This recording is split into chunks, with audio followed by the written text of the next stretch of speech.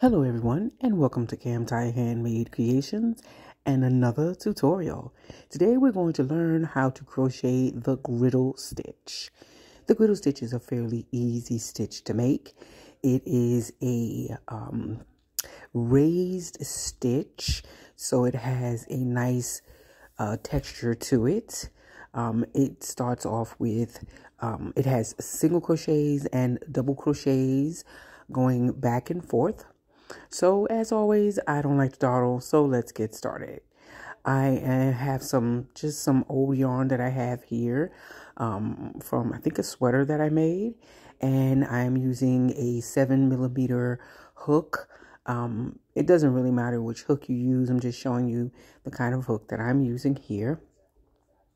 And we're going to chain an even number of stitches. We're going to chain 12. We're going to make 12 chains. So go ahead and make your slip stitch and let's go. So we're going to start off with our chain. Make an even number of chains. You can make whatever you want. I'm just going to make 12 chains here.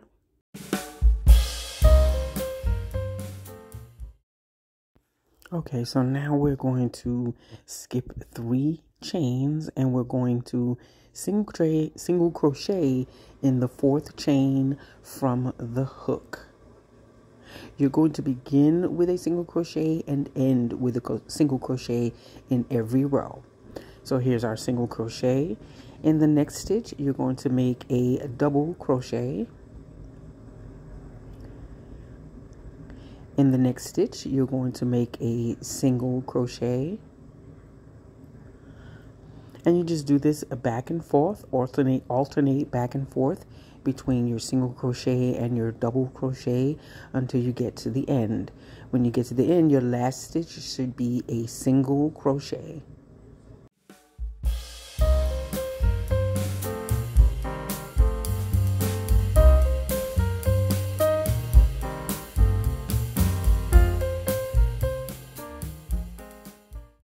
Okay, so we're now at the end of the row, and I'm going to put this last single crochet in this last stitch here.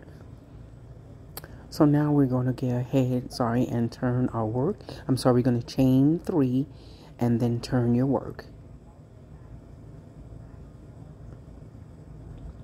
This is what it looks like so far with your single crochets and your double crochets.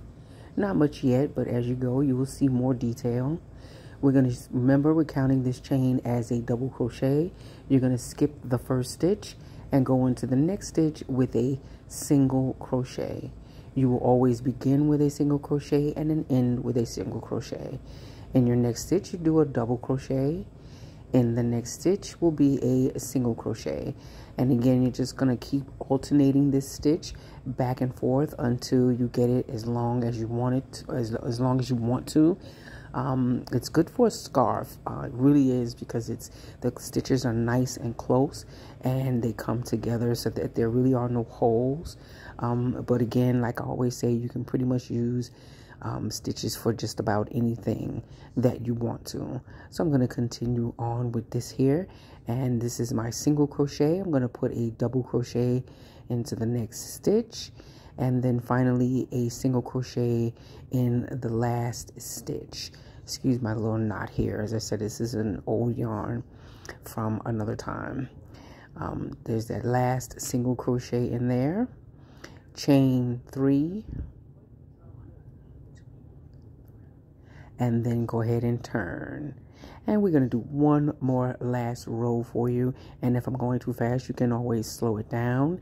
Go ahead and skip that first chain. Go into the, skip the first stitch. Go into the next stitch with a single crochet. And just alternate back and forth with that until you get to the end. When you get to your last stitch, you want to put a single crochet into the 3rd chain. Because remember, that chain from the previous row, your first chain that you made, counts as a double crochet. So when you get to the end of the row and you have that chain, what's left, you're going to put a single crochet in the 3rd loop of that chain, the very top loop of that chain. So I'm almost at the end. I'm going to go ahead and put a single crochet in here. a double crochet in the next one and a single crochet in the last one.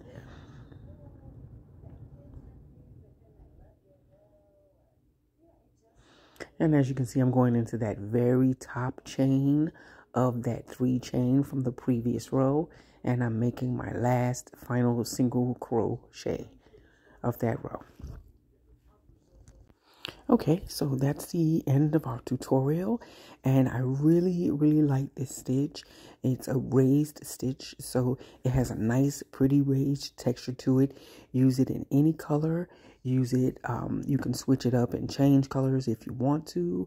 But thank you for watching another tutorial. I'll be back with another tutorial very soon. Thanks for watching. Have a great day. Bye-bye.